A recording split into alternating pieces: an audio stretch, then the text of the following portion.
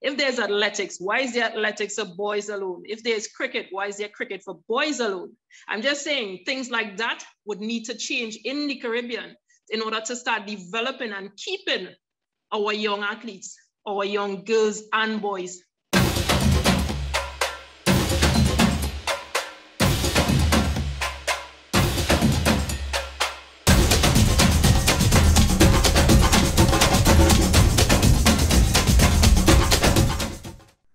Hello, and welcome to the Caribbean Sports Entertainment Management Group. We present to you the Value of Sports program, a program which is designed to be able to speak to sportsmen and women all around the world. But today, it's closer home to us. And we're speaking to Stacy-Ann King from Trinidad and Tobago, the Republic of Trinidad and Tobago, a former West Indies player, football referee in her own right, and also a sports business administrator. It's also our first female guest on most of our platforms, whether it be On Drive, Football Insight, or The Value of Sports. And so for Cal Blankendel and myself, this is really indeed an honor as we welcome Stacy-Ann King to this special segment called The Value of Sports. Welcome, my dear. Oh, thank you very much. And thank you guys for having me. I'm honored. First thing, I think, it'd be nice for me to maybe just start and just give a little background in terms of Stacy-Ann King. And we'll start with the cricket because that is passionate to Stacy-Ann. And it's also passionate that she's into football and the sports side of the administration and organization. But if folks are wondering who we're speaking to Stacy-Ann King, who would have played for the West Indies women's cricket team and would have made her debut a long time ago, since 2008. And I was just going to some stats just before I get Stacy-Ann to talk about how she got involved in cricket and to be able to find out from her what inspired her, because she could have been an athlete, she could have been a footballer, but what ignited you to get into cricket? Actually, cricket wasn't my first sport.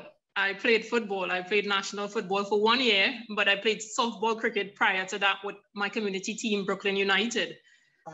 Stephanie Powers was actually my mentor. She was the person that saw me and decided that she saw something in me that, she thought that I could be on a national team, on a West Indies team.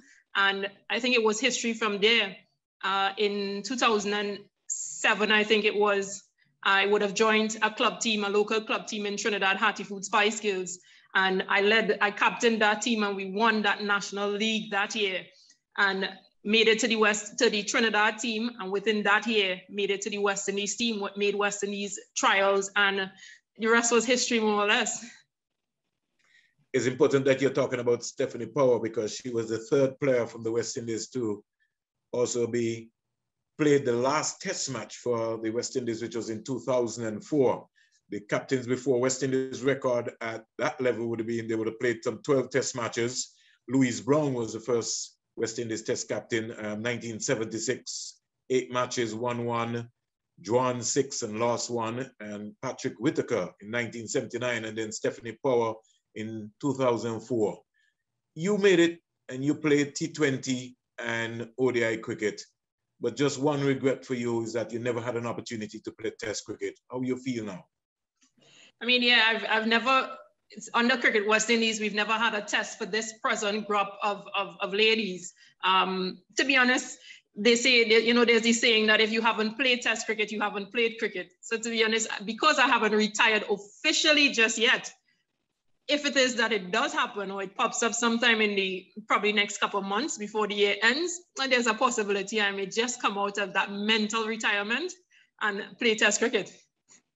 Now let's talk about your career. ODI, T20 cricket. You can remember your first game, getting your first cap, either T20 or ODI. That's been a long time ago, 2008, kind of peak in your brains. It has been a long time ago, but that was an experience that I can't forget. I mean, 2008, being in Ireland, we had a European tour, Ireland, Holland, and England. And I mean, it was tough because those are conditions that we weren't accustomed to. It's cold. You had hand warmers in your pockets. It was just totally different. And then of course, running and having to train in those conditions kind of gave some of us nosebleeds because we weren't acclimatized just yet. So it was tough, but making back the West Indies team last 2 years and going back to Ireland, I mean, it brought back some memories, some really great memories. What would you say to young girls aspiring to become young cricketers? Because you were just talking about your first tour in England, and Cal can tell you about England. I can tell you about England. So many folks can tell you about England. It is not an easy place to play sports, but what's your message to young people? For me, it has always been, if I intend to start playing any sport or get myself into any activity, I must go through it. I want to see myself at the highest level. So get started. My thing is just get started, whether it's football, and even though I'm a cricketer and I've played to the highest level for cricket, I tend to not tell children or tell parents to put their children in one particular sport because I play that sport or I have excelled in that sport. To me, sports on the whole is important. It builds something different within you, being able to manage that time as well, being able to manage practice and schoolwork. Mentally, I think it's great. It's something that I don't think enough is being put into. And I think the motor skills, especially the development of bone structure, there's so many psychological parts in it that if I am to say to anybody who has children, get your child into some sort of sporting activity. It builds that child. Now let's talk about the structure of Trinidad and Tobago women's cricket. How has that structure impacted your career? It was tough, and I won't lie, it most definitely was tough because I came from a rural area. I came from countryside, and having to, train with a national team meant that I had to travel at least an hour and a half to get to training, especially with a gear bag, which, because at that time I don't have my own transportation. So it was tough. The structure in Trinidad there's a lot of cricket happening. There's senior women's team, there's divisional cricket in terms of there's a grade A, there's a senior division, and then there's a grade B division, but there's also secondary schools cricket. But to me personally, I think it needs to be a bit younger. You need to start targeting young girls from primary school because of the fact that once young ladies start to develop, they start to get afraid of the ball. They don't want to get dirty. Some different fears start coming into play. So once you get them from primary school level and introduce them to it and they have a love for cricket or sport, it becomes part of them.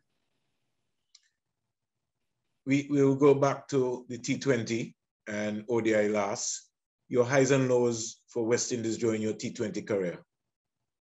My high will definitely be 2016 winning that World Cup in India. I mean, we had a horrid season in South Africa before we went on to India, and just coming together as a team, we had a little chant, moving in faith, through Marissa Aguilera and of course Darren Sammy and the West Indies men at that time. A total different team to what we've seen now in terms of the communication between both men and women's teams. But we were so connected. We'd send messages to them, they'd send messages to us. So that was definitely a high.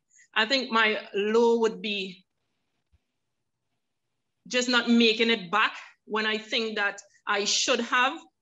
For me, I think that my playing career was not understood because I did not get into cricket or into cricket till I was about 23. So I think just not being able to understand in terms of, and not me, because I understood it. I know how my body feels. So my fitness was always there and still is there. But in terms of technical staff and management, just not understanding that, where players stand in terms of how much they can give. I think that was probably my low for that level of cricket. ODI, your highs? Yeah, pardon me? Your highs in ODI. Highs in ODI, I would have scored 83 for World Cup qualifiers. And it was interesting because I used a mongoose bat, and those are one of the bats with the long handles and the short blade. So that was definitely a high. Probably not scoring sufficient runs would be the low for me. regional women's cricket? You think enough attention has been paid to it? You think we have taken it seriously? Yes, we have organized competitions, but to prepare you for the next level in which you played during your career, you think more could have been done?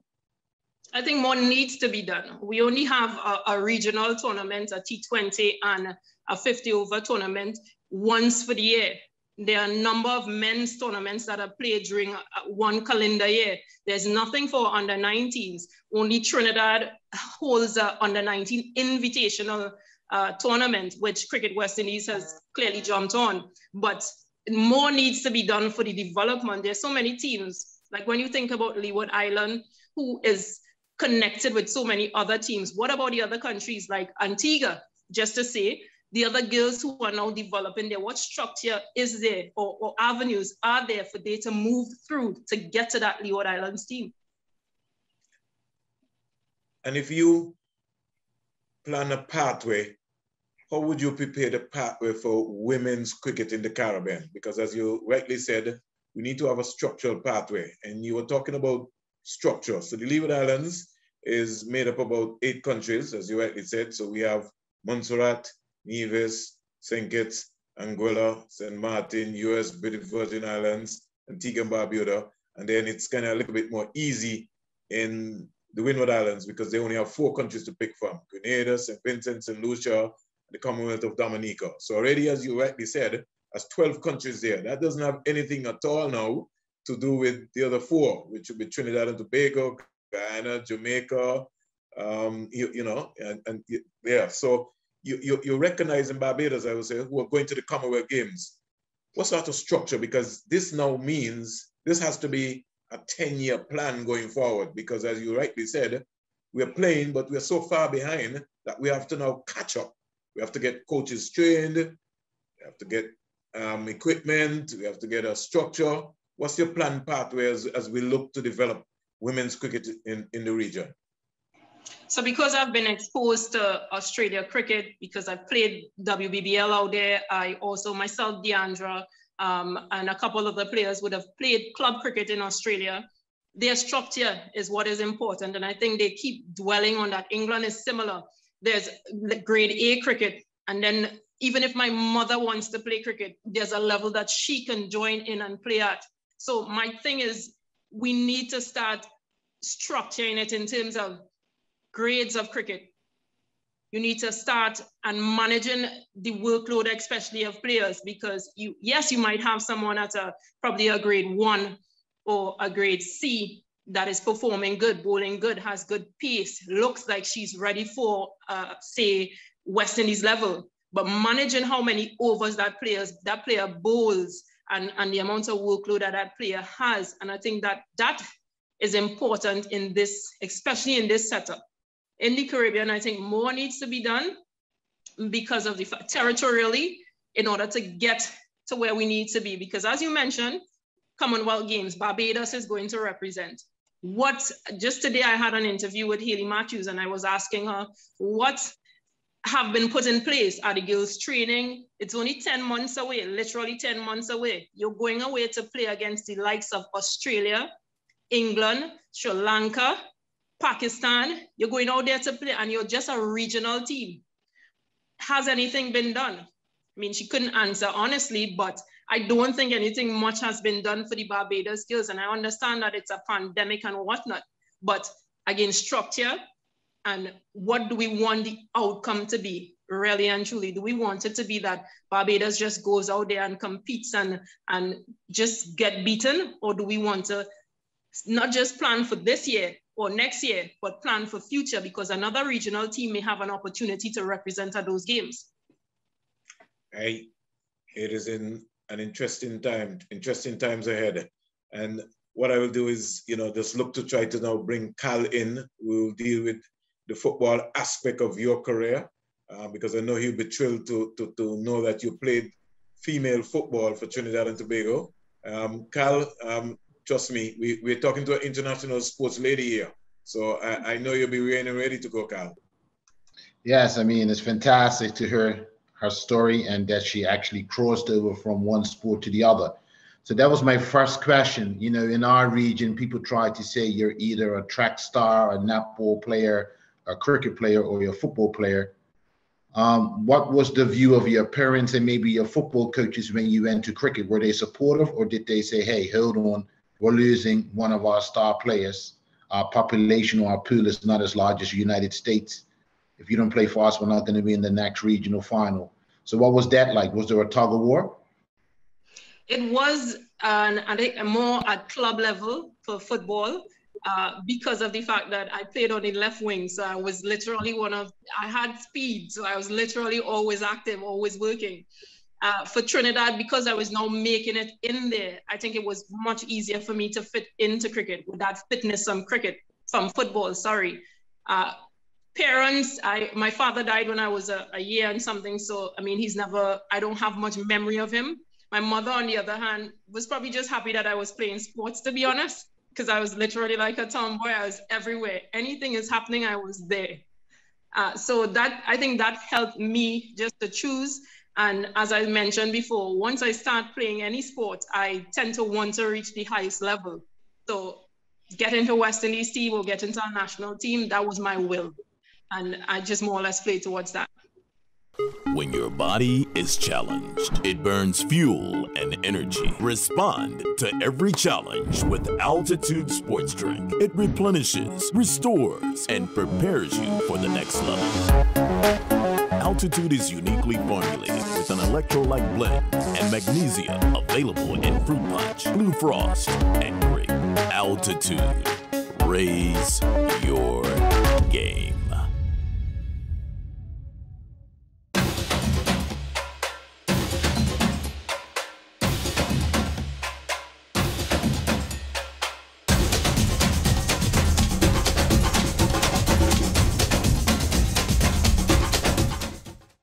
Now, I'm from a football background, but I believe that for women in the region, even in Bermuda, sometimes it's more difficult for them to be part of a cricket setup or a cricket club because there are just not as many clubs, teams, or even the National Federation organizing multiple cricket events, which you just mentioned.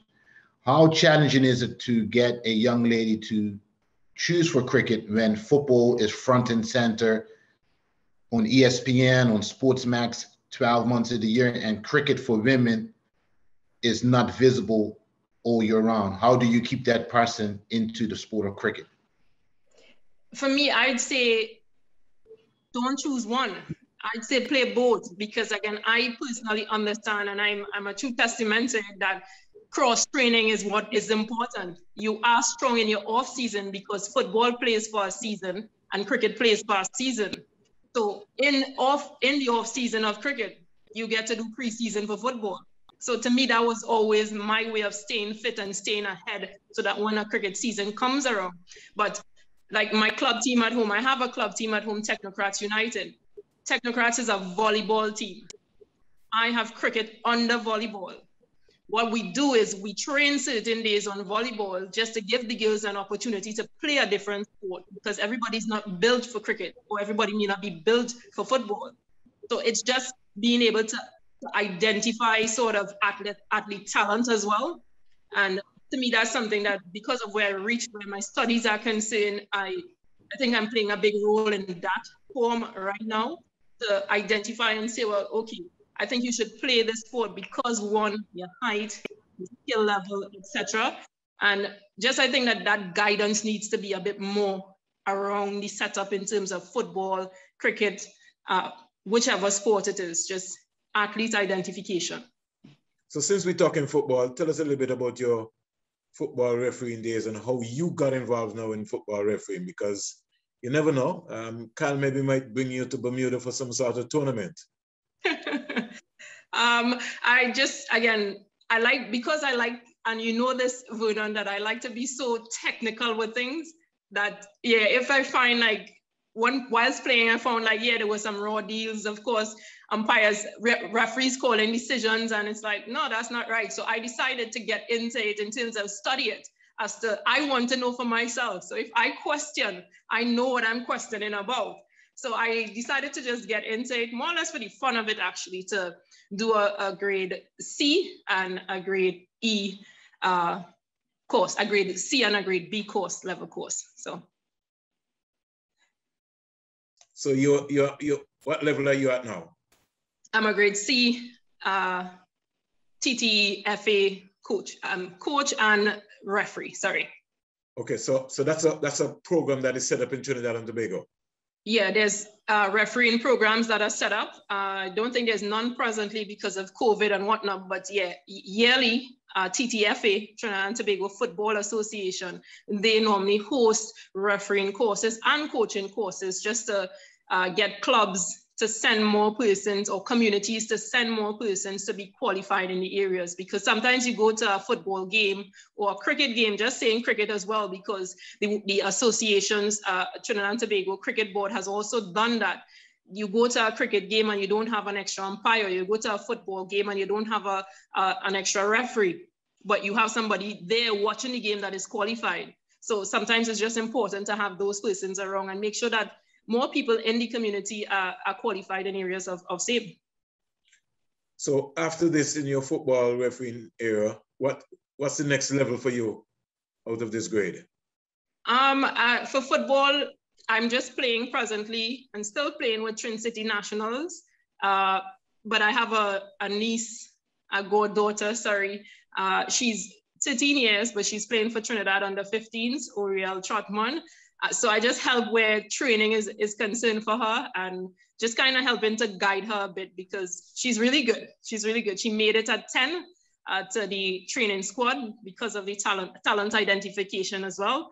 And I mean, she's really growing. And again, being a physical training instructor myself, I'm able to help with some of her programs and her development. Now we're talking about structure, and the reason why Cal and myself designed these platforms was to begin to speak to your goddaughter and, you know, my godson, that structure, or even my grandchild, my granddaughter, about the business of sports at an early age.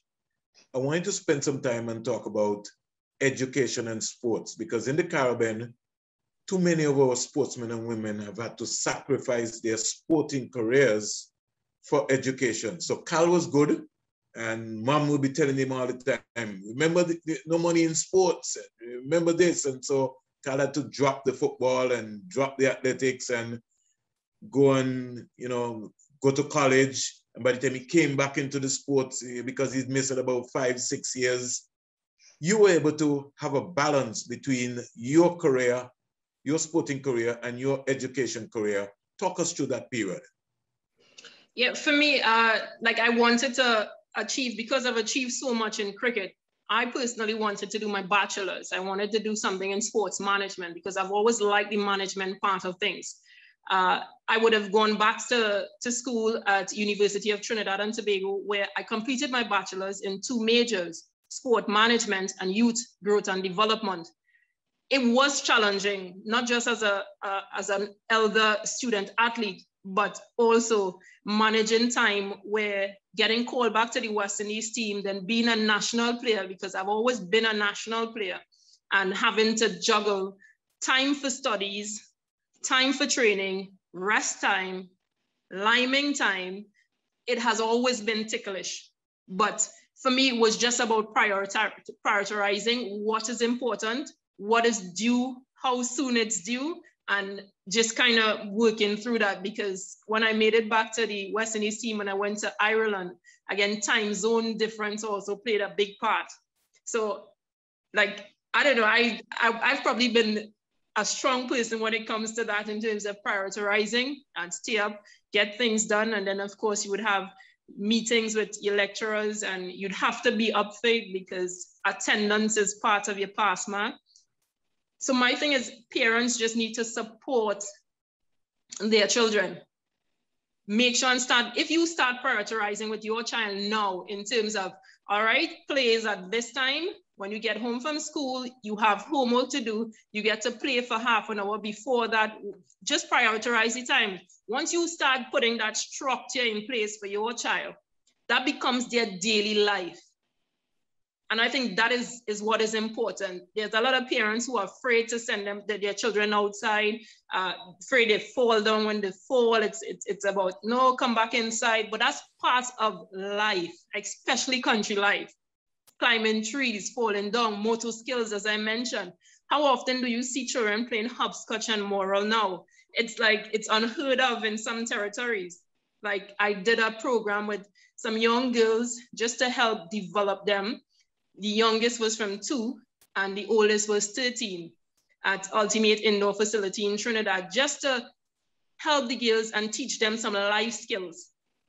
They pitched their own tents. They made breakfast for themselves. They also had some games that they were able to do in terms of the same moral and hopscotch, just to get some motions moving as well. And of course, public speaking, being able to talk and introduce themselves and not be shy, because I think it's important. I think just being able to create, as I said, avenues so that our young girls can speak and develop and feel that they don't have to hide if they're probably shaped or built differently. Because again, and when I say that to mean I'm a muscular female. People tend to get intimidated by me, right? There are young girls coming up who would feel basically the same, that if I'm too strong, people may think of me this way. Look at Serena Williams, and she's literally been my mentor in terms of my motivation as to who she is as a female and what she has stood for. So I just want to say to parents, support your own. Don't cut off or make them choose in terms of cricket or football or swimming and cricket. Support them with both. They may just be better at the one that you did not choose. Where did this discipline come from to be able to achieve all of this? Because there has to be something that is pushing you behind the scenes, and it's just not, yes, you know, mommy saying, well, do this, do that. There's another element to your greatness. So let's bring it out. I think it's how I grew up. So as I mentioned, my father died when I was 1.5 years, but I grew up with my grandmother. I think his wish was that my grandmother takes me and brings me up, because my mom had 2 other children. There's where I grew. I think everything that I've learned growing up, the tough love, the everything has been, the discipline has been from my grandmother, because I mean, you all know grandmothers. It ain't easy.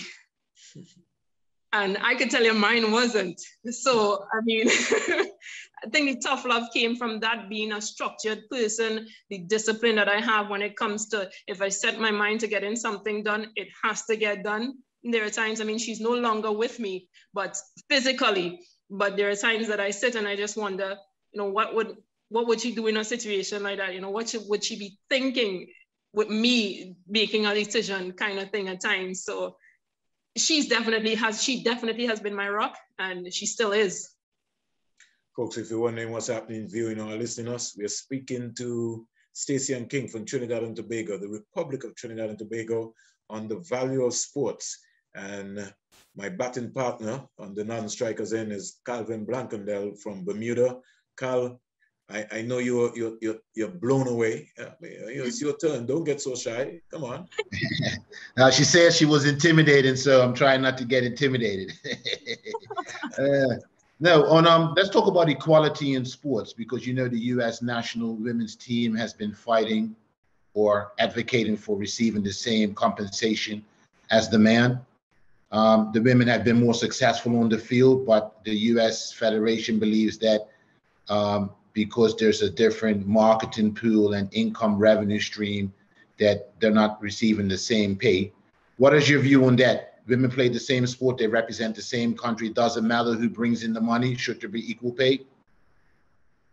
A lot of persons may be disappointed with my response to this, but probably because I'm in it, I understand it.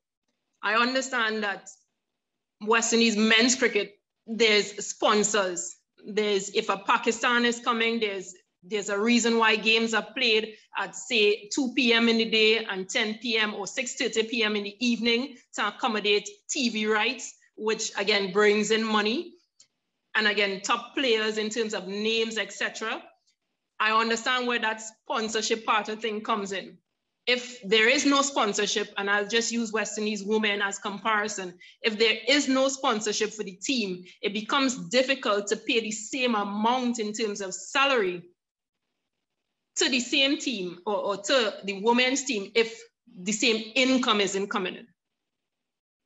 I hope you understand what I'm saying. I'm not being biased as to, yes, women should, I mean, it could never be, because a Chris Gayle may get millions and a female player may not.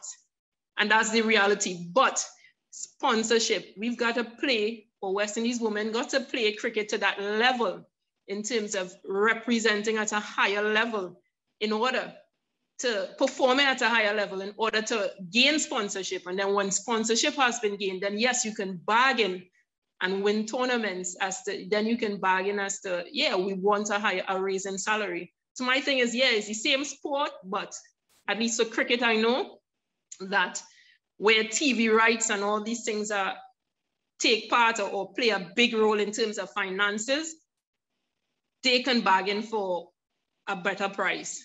Until that happens for women's cricket in terms of sponsorship, because there is no sponsor for the women's team still. Since 2008, we've literally been asking as to why, what do we have to do better?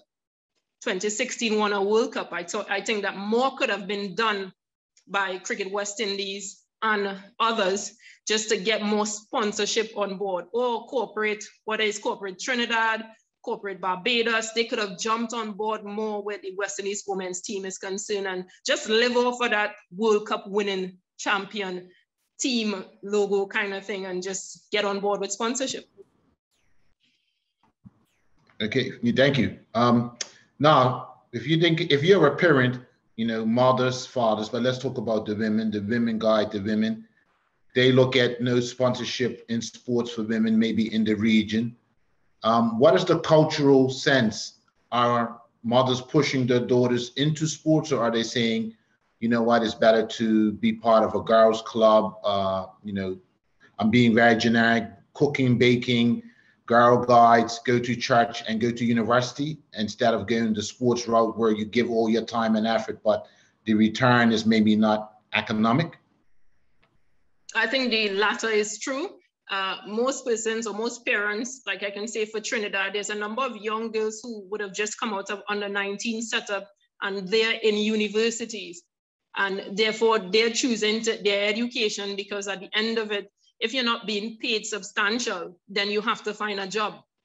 And that's something you tend to find with women's cricket a lot in the region, that you still have a job, a women's sport in the region, that you have a 8 to 4 job and you still are a national athlete, which should be unheard of. You should have a contract where a yearly contract for your country that it should be substantial, that you don't have to go out to work just to say, juggle work and national duties, especially if you're representing at the highest level. But as I mentioned, a number of the girls in Trinidad have been or are enlisted in universities, and it's a struggle for them because, yeah, they could be better players in terms of make it to a West Indies team, but their parents are seeing it as, you need to have an education, you need to have something to fall back on. I just want to touch on football for a second. Trinidad has had some success in women's football in CONCACAF or CFU, but we know the big powerhouses are Canada, Mexico, United States. How far is Trinidad away from, you know, hopefully getting closer to those 3 nations in women's football? Like, I can't say honestly at present because I'm not sure. I actually saw Maylie Atton-Johnson, who I know quite well, making a comeback into the Trinidad team. Haven't fully read the post, but I think there's some qualifiers coming up. I think she also plays, and a number of the girls play outside in universities, for universities in the US. And most girls in Trinidad tend to head that way.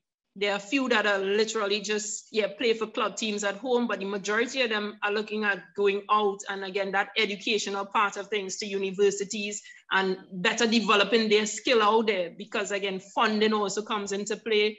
I mean, it's just a better avenue. So I'm not sure where they stand right now in terms of women's football in Trinidad and what team is getting together to prepare.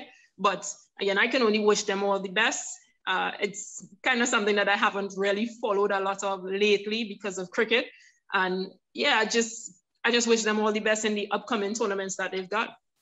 Well, since Carl went down that road by talking about women's sport, and you were talking about some of the young women and men who are in universities in the United States or around the world, is there a need, and is there a program now need to be put in place in the West Indies? We have the university campus, we have one in Antigua and Barbuda, one in Trinidad, one in Barbados, one in Jamaica. Is there now a need now to be able to keep our young sportsmen and women in the Caribbean and maybe offer them scholarships so that something could be set up now where they could be closer to home, but at least feel a little centered, and so the parents won't feel too bad? I know you were talking about there's not enough benefits coming back from sports, but if you play sports and you get a scholarship, a sports scholarship, it saves Cal Blankendale parents some money. You won't have to go and find $200,000 to send you to college for 4 years, but you might be able to get a sports scholarship. I don't think that we are educating our young boys and girls in the Caribbean too much about that. And I said that to the point of Carifta Games. Now, I covered Carifta Games for a number of years. There are over 600 coaches that come to Carifta Games, and all they're coming for is to offer scholarships to young athletes, male and female. Some of them don't come back to the Caribbean, but trust me, they're providing an opportunity for them, and they've given them an education line. Now, you have known Stacy-Ann King and Cal, that we've had athletes who have gone off to the States, and trust me, they work you. That scholarship that you get, whether it's for 3 or 4 years, if you're good, sometimes you come back damaged, you come back wounded, but you have, if you work hard, you have something that you could at least say you're falling forward on. People like to say you're falling back on. I like to say you're falling forward on. I don't like this thing about falling. If you're going forward, you're going forward. So I don't know this thing about, you hear some people telling you, our grandmothers used to tell us all the time, make sure that you got something to fall back on. It's only now you come big, you really kind of understand the phrase, and you're saying, no, it's supposed to be advancing you. If you get a scholarship, it has to better your life generally. How you feel, what you think should be happening, and how we're going to go about this scholarship period to help young sportsmen and women? So I understand where you're coming from, because I've had a challenge. I mean, university life wasn't just all fun and games and just, getting a degree. When I got to university, there was a cricket team. I applied as a West Indian cricketer, as a West Indian female cricketer. And initially I was turned down because the cricket contracts or the elite athlete program was for males. And I literally couldn't agree with it. So within my speakings and with whoever that I reached out to, because I did literally have to threaten them, I was the only female, and still is the only female, who represented at university for a men's team. And I played men's cricket. So again, things like that, who's willing to take that step? Because there were 5 other girls who played for or represented Trinidad going to the same university. And it seemed like I had to be the visionary for all, but that is fine. I stood up, because you're not going to say to me that a young man who is only playing club cricket, his career is worth more than my international career. You're not going to say that to me. So I fought for that. And I think things like that needs to happen a bit more. Most places that you go, most universities, there are certain programs for girls, certain programs for boys. If there's athletics, why is there athletics for boys alone? If there's cricket, why is there cricket for boys alone? I'm just saying things like that would need to change in the Caribbean in order to start developing and keeping our young athletes, our young girls and boys.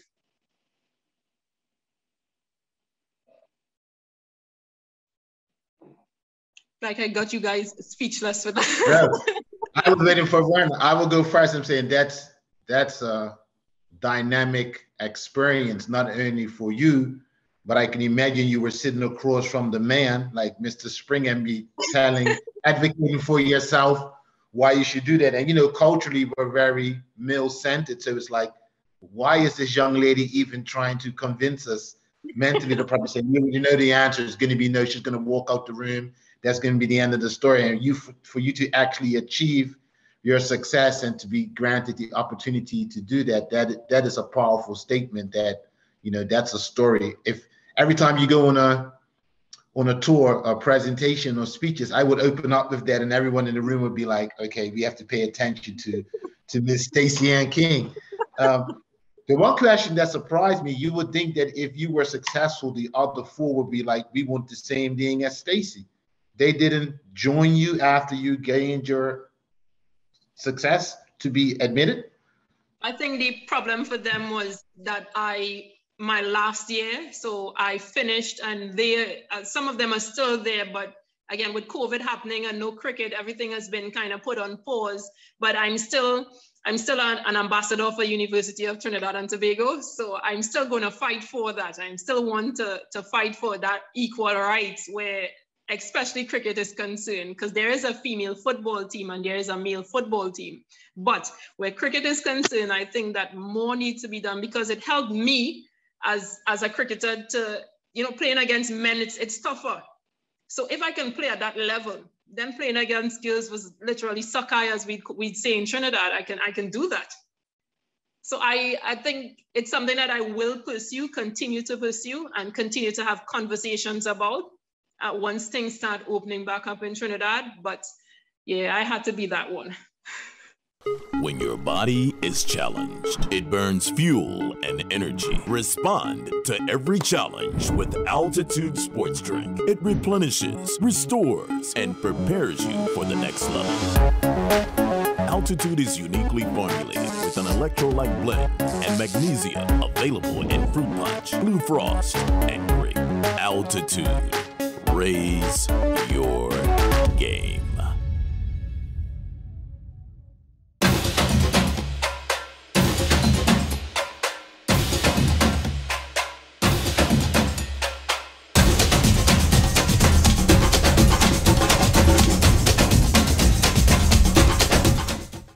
But Cal, you know, is important. You know, we're talking about the root cause of sports in the Caribbean. And here is Stacy-Ann King identifying a serious issue which is affecting woman empowerment in the Caribbean. And too many times we like to come and talk about, you know, we're serious about sports. The West Indies women team won the T20 World Cup in 2016. The World Cup was held in the Caribbean in 2018. We can count on our hands, Cal, how much support the women team received in the Caribbean. We just listened to the just concluded Olympics, Tokyo 2020 Olympics, which was held in 2021 because of the pandemic. We looked on social media and we see the legendary athletes in Jamaica, like Usain Bolt and Asafa Powell, had to come out and ask the general public to, hey, ease up for the athletes, because these athletes have an 8 to 4 job or 9 to 5 job, just like what Stacy-Ann said, and are representing Jamaica at the Olympics. And when you go to the Olympics, you don't get paid. you understand where I come from? But people are so harsh, so critical, have no remorse, pass some sort of comments. In fact, I'd almost block looking on social media when it comes in terms of some of the comments that I was seeing, because nobody knows the sacrifice of what a Stacy-Ann King makes in terms of getting up 2 o'clock in the morning and maybe having to hire her own personal trainer and get her own coach and not getting any support. But we're in the Caribbean, and sometimes you wonder if we're really serious about sports or we just talk it. And just to add to that, like, I know my struggles when I started playing cricket and I wanted to take it serious. Now, I worked for a security firm at that time as a security officer. I had to get to work for 6 a.m. So therefore, where I live, Sangre Grande, I'd leave home, I'd get up at 4:30, and by 4:45, I'd be leaving. There were mornings that I found myself having to get up earlier to train, just to maintain my spot on that West Indies team, because you have a program that you have to fulfill. And of course, questions being asked, why do you have a job when you have a contract? But at the end of the day, I said to them that a contract is not permanent. My job is permanent. So I'm not going to leave my job or quit my job for a contract.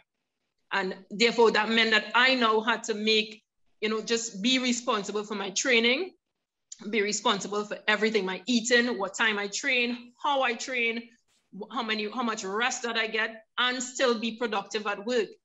I mean, I've been able to climb through that. Eventually, my employers became very accommodative, I'd say, in terms of I left work at 2 instead of 6 in the evening, and I was able to get a national training, etc., and get some rest as well. So it isn't easy. At least that is a policy now in Trinidad, where as a national athlete, there are avenues that you can get leave to get to training early. But again, your employers has to be a state organization. Likewise, if I go on a tour, I don't lose funding, I don't lose my salary. So if I get selected for a West Indies women's team or a Trinidad team and I go on a tour, my finance or my salary is still running at home. Trinidad has that implementation. And again, that's understanding that sport is important. Most countries don't. I remember Cordell Jack and Juliana Nero, 2 players for West Indies team at that time, who had to choose between going on a tour or being employed. There were players who lost their jobs. And to me, it is tough.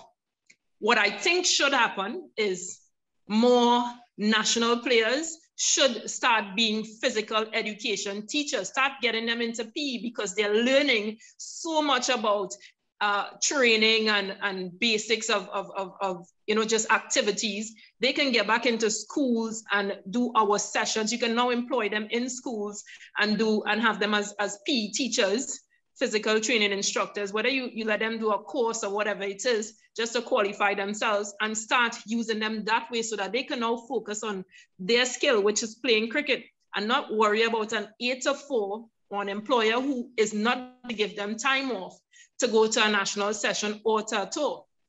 So there are a lot of things that could be done within the region. But again, different countries would have different ways of dealing with it. Wow, food for thought, food for thought. If you're wondering what's happening, if you're listening or viewing us here on our Caribbean Sports Entertainment Management Group platform, it's the Value of Sports, and our special guest is Stacy-Ann King from the Republic of Trinidad and Tobago, just sharing her insights on her career in football and cricket, and also giving you an outlay as to some of the changes that has to be made if the Caribbean is going to be willing to compete on the world stage. So far, we have done an excellent job. And I know in the Caribbean, you always hear that, and I always use this term, Carl and Stacy-Ann, that our school teachers, some of them, see sports just for dummies. And so when you're going to play sports, that's a no-no for some of them. You have other folks who are dedicated to sports and they understand what it means to represent your country. And we only see what has just happened after the concluded Hero Caribbean Premier League, where we have 2 regional leaders, the Guyana president and the Barbados Prime Minister, coming out and talking about their players not being selected on the West Indies team. So you know that sport has caused that. It's only sport can maybe entertain that during a pandemic. So at least that has ignited a conversation that something is happening. But West Indies cricket is almost like a brand, and it doesn't matter. People are going to get agitated, and sometimes the people around tend to want to feel that, hey, let's see if we can get our regional leaders involved. Rather than go and do their job, which is to be able to make sure that they put structures in place to be able to help the sport, they sometimes put their regional leaders involved and say, hey, well, why Stacy-Ann King didn't get picked? So here's the Prime Minister of Trinidad and Tobago wanted to know, but why is she commentating now and not being on the field? Because Stacy-Ann King maybe decided that maybe that's the role that she was maybe going to go down. But I think you're hitting a nail on the head concerning a number of aspects. And that is why Cal and myself, we have designed this platform on Drive and Football Insight and the Value of Sports to be able to get your side of the story, because we find that there are a number of hidden facts around the table. And so it's like you have a sore and somebody just take a plaster and we just put it over. But we're not really digging deep into the root cause as to why that sore just keeps seeping up all the time. and we don't want to deal with the hard facts. You're talking hard facts here. And when this is demonstrated throughout the entire world that this is happening, many people can come back and challenge you to say, Stacy-Ann King, what you're talking about? Because we have the facts to show that, hey, this is somebody who went through this. So we want to be able to look to change that concept. Now, I know you talked about what you studied. Let's spend some time on physical education, because for Carl and myself, I don't think we really understand. And even though we've signed on to the Convention for Physical Education with Sports in the Caribbean, there's still a big loggerhead between youth sports and physical education. I know it's a broad subject, Stacy-Ann, but just elaborate a little bit of the importance of physical education, because right now we see schools in the Caribbean, you know, and I'm talking about in my neck of the woods. We go to sports days and it's supposed to be an 8-lane track for a sports day. Only 4 lanes are filled. Children are struggling to even go around the track because everybody get glued now to their cellular phone. And so nobody wants to participate. And then we have a concept where your parents and there's some teachers who are telling you, you can't come back into my school, my classroom sweaty. It's a real challenge. Talk to us a little bit about physical education. Well, for me personally, so I've done a physical training instructor's course in Trinidad via Defense Force. I have a couple, Tamiko Butler, who lives in Antigua. She would have been my batch because she did the same course with me as well.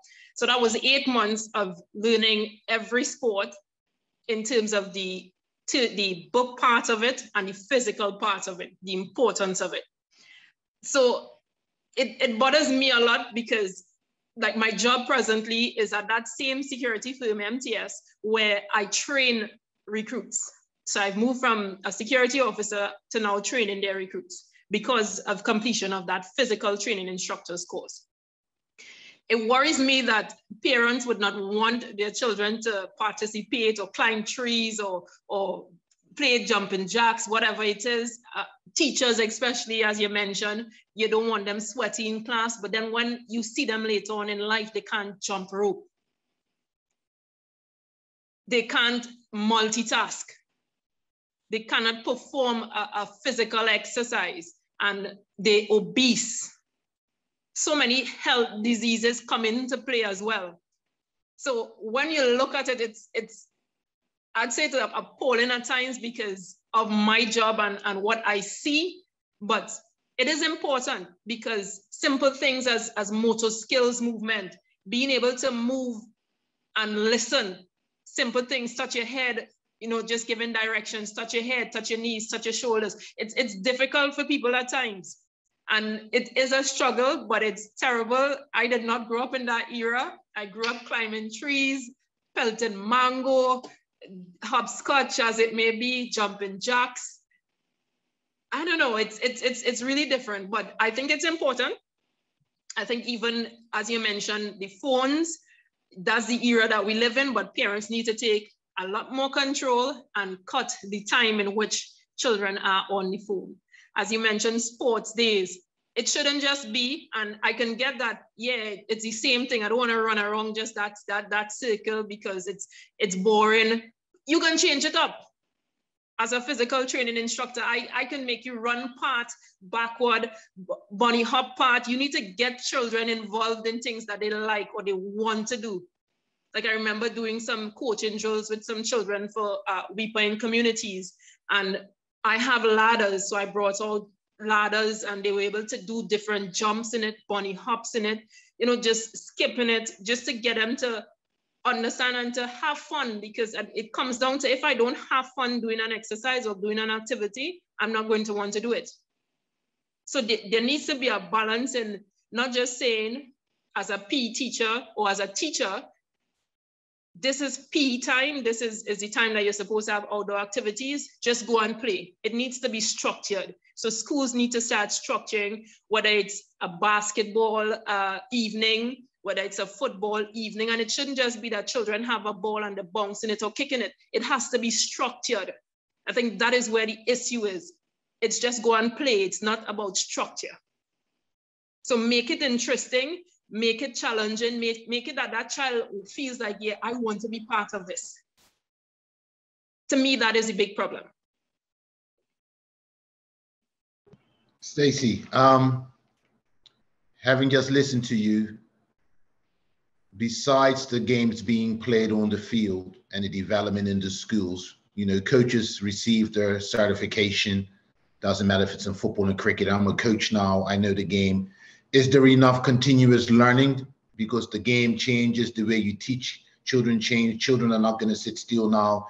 They're going to either go on the phone or they have 15 seconds attention instead of being, you know, when we were growing up, we would listen to our elders and just nod our head. Children are now more active because everything has to be instant. Is there enough continuous learning or conferences or forums for coaches and even the players themselves to keep learning about the differences in sport? Sport is changing. Or is it just you receive your degree, you receive your coaching certificate, and you're a coach for the next 20 years? How is it in the region or in Trinidad? I'm not, but for me, I'm also a level 2 Cricket Australia coach because I've done coaching as well.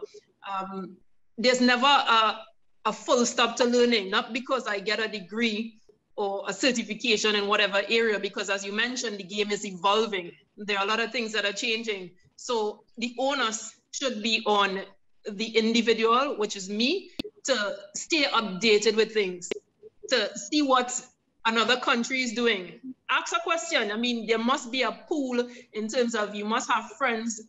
Say like I'd message somebody from Australia to see what's happening with the development. How have they changed the Milo aspect of cricket, because that's the lowest level.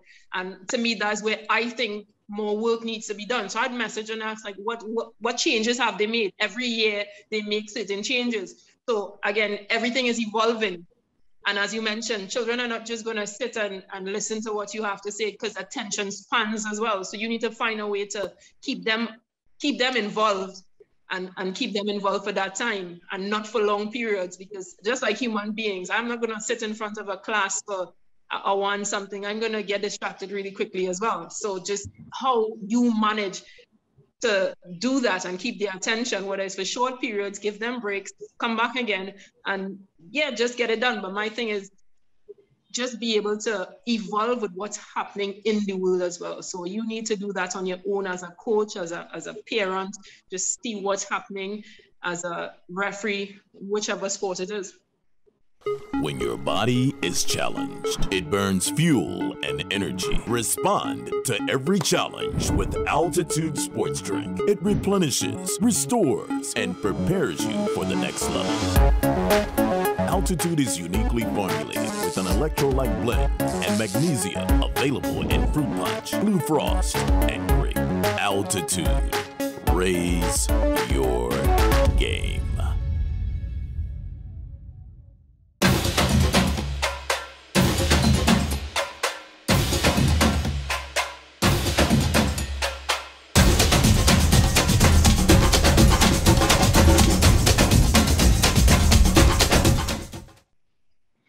Now, last one for me on this topic is you have an interest in sport, you play the game, you graduate to the national level, you have a career, education. Let's talk about relationships. How difficult is it for a woman? Because the man, we have relationships with women, and then a family is established, but the female, in your group of friends or your network, are there discussions held about, I think I'm going to give up my career, I'm going to put something on the side for the next 2 years to start a family and hopefully come back? I think, I don't know if that conversation is being had, I'd say at West Indies level here. In terms of, I think it's a board thing, it needs to happen. I know for a fact, Pakistan women have started, well, they have done that actually. They put it in their program where a female, because again, it's females you're dealing with, can take maternity leave and not lose income and come back after her time.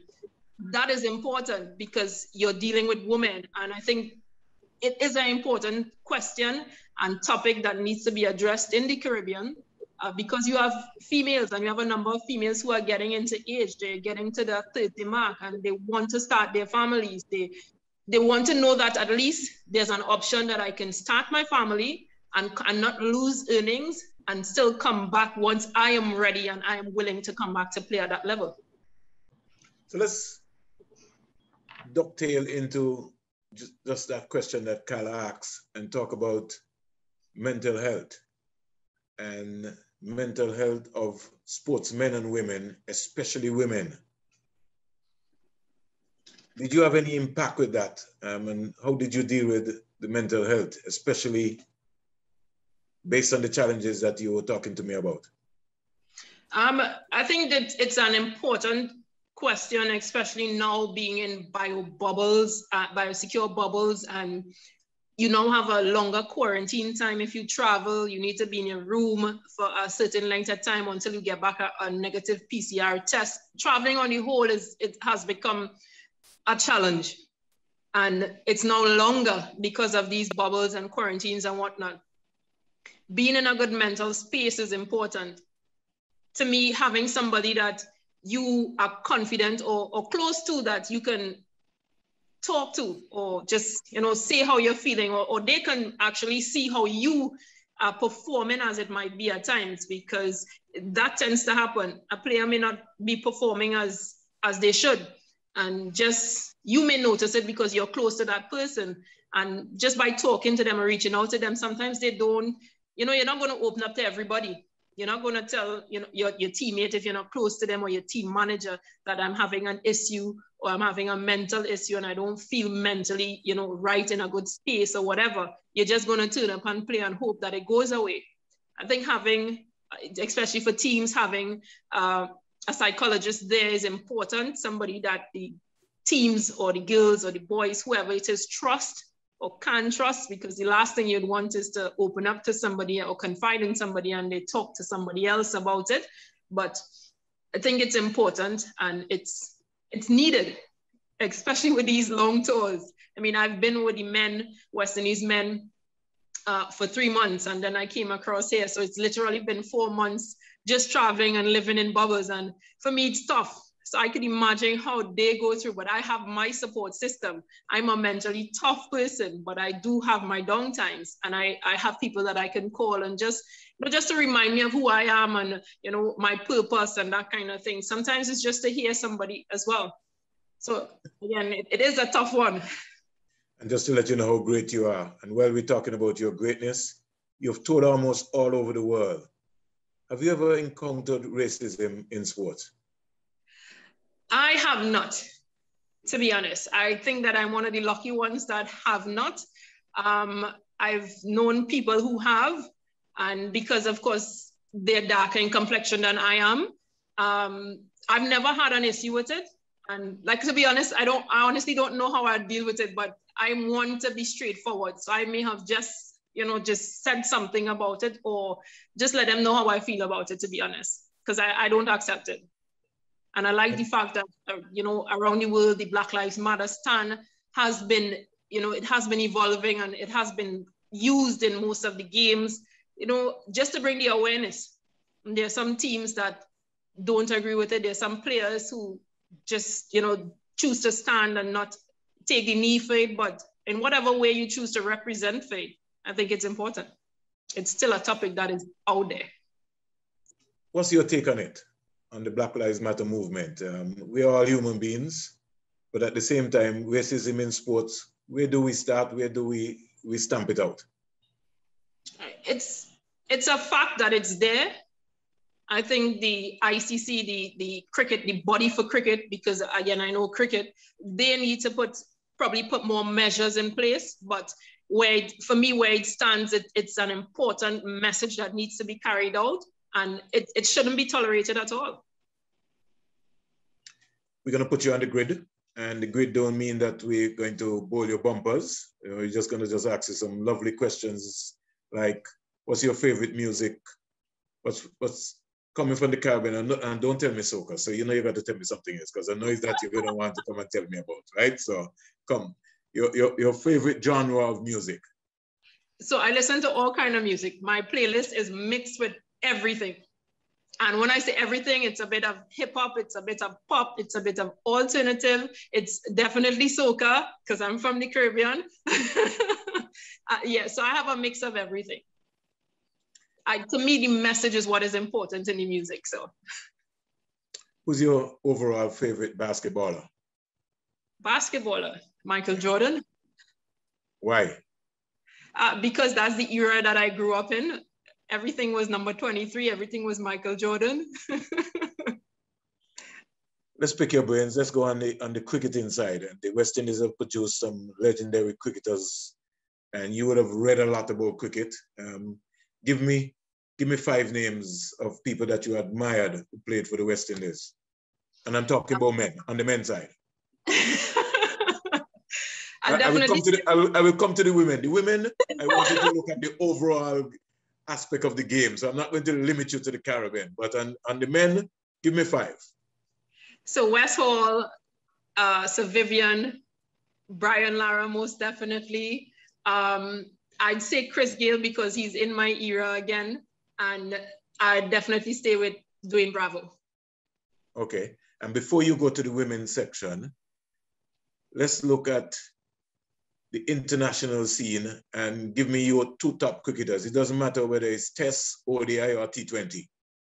Oh, Virat Kohli, and I just like to see Steve Smith bat, to be honest. Okay. Let's talk about the women game now. You toured all around the world. Some women that you have seen that stand out, that has continued to promote the women's game.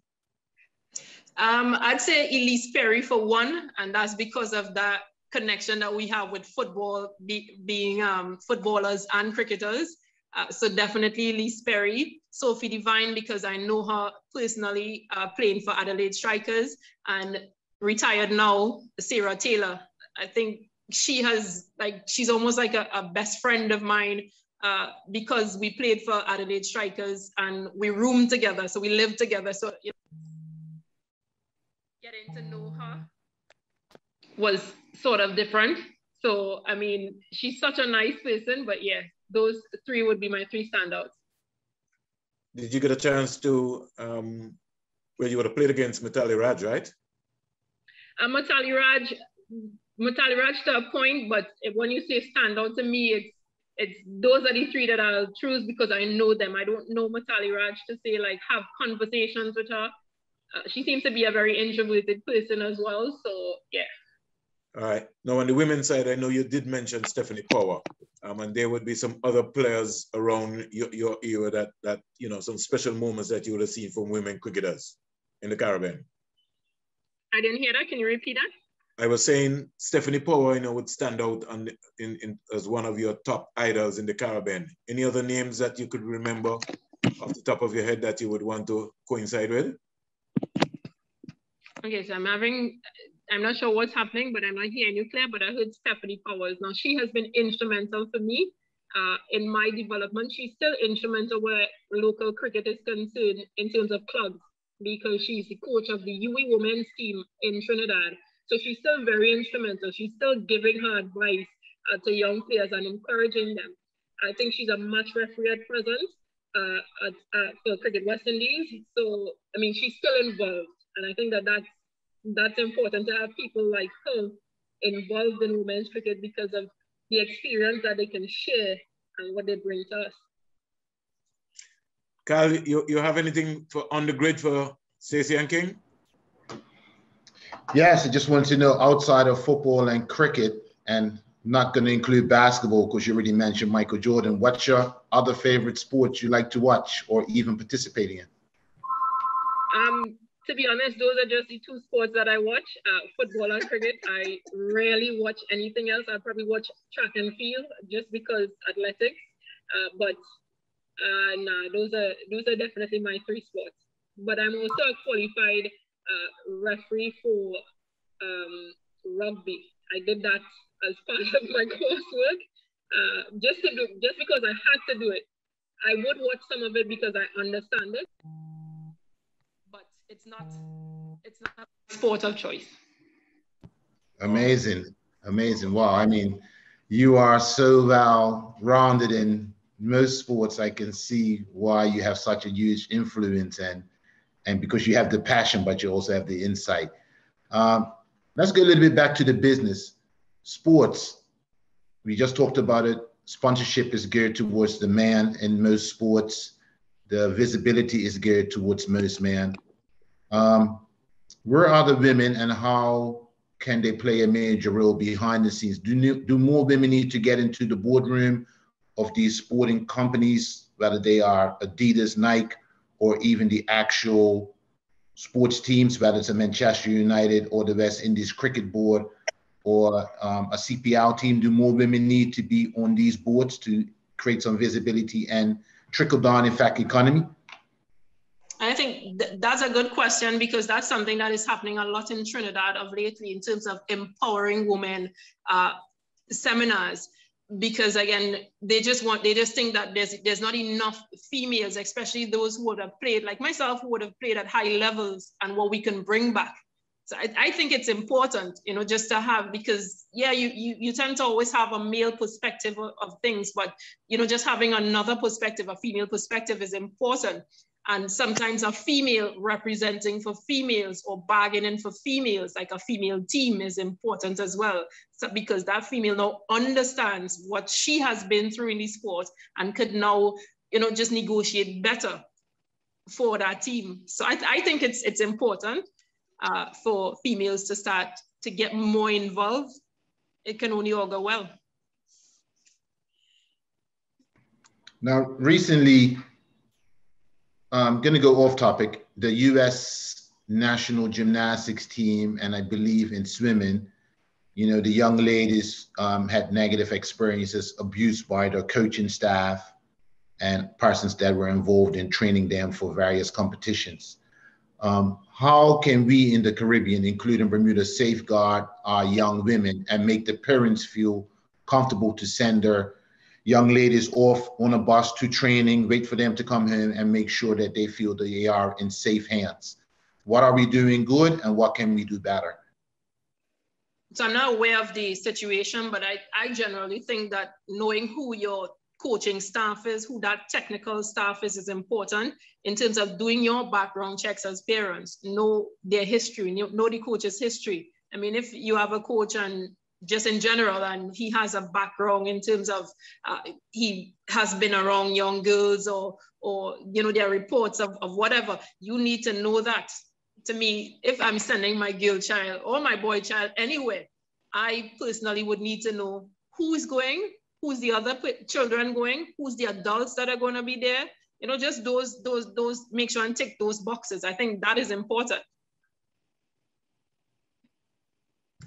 Well, my dear, I think that this conversation has been enlightening.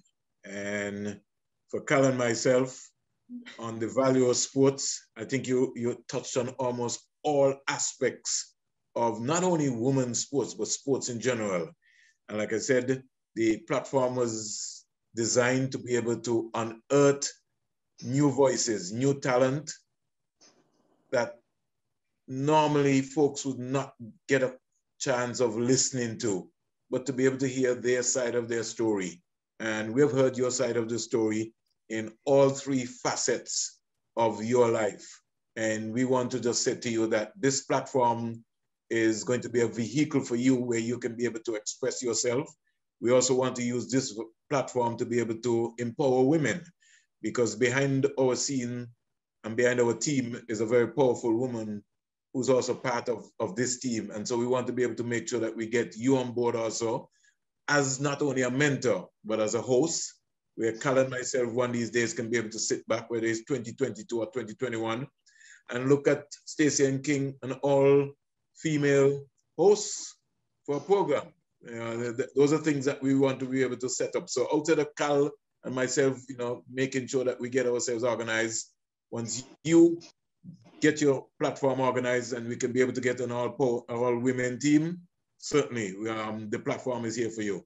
And I just want to say to you, my dear, that it really was indeed touching for me to have you on today. The Caribbean Sports Entertainment Management Group is thrilled to have you as our first female. So that's historic.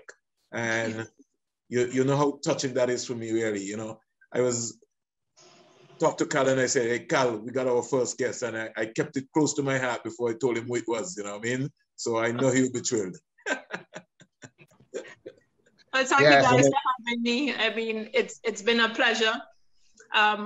Thanks for having me. Just express what I've been through and my thoughts, more or less. I do hope that it helps or it reaches to somebody, and just be able to create that change that we all wish to see. Yes, thank you, Stacy-Ann King. And for the listeners and the viewers, I just want to say I can see that she is a true athlete. And the reason why we had a game plan, Stacy, we were planning to have you open the innings as the batsman. And then something happened and we had to change the order, and you didn't get upset. You listened to the coaching staff, the technical director, and we made some adjustments. You waited for your turn. And when you did come in at number 5, you just did your job for the team. And no one knows what we're talking about, but you understand how we got started today. And you have shown your true colors. And I believe you have empowered not only women, but you have made men more aware of what we need to do to support women to be the best, not only on the field, but also off the field. And I look forward to having you back on many more times as possible. So thank you very much for being the first female guest on our platform. Thank you. Thank you. God bless you. Have a good day. Take care. All right. Nice to. Bye.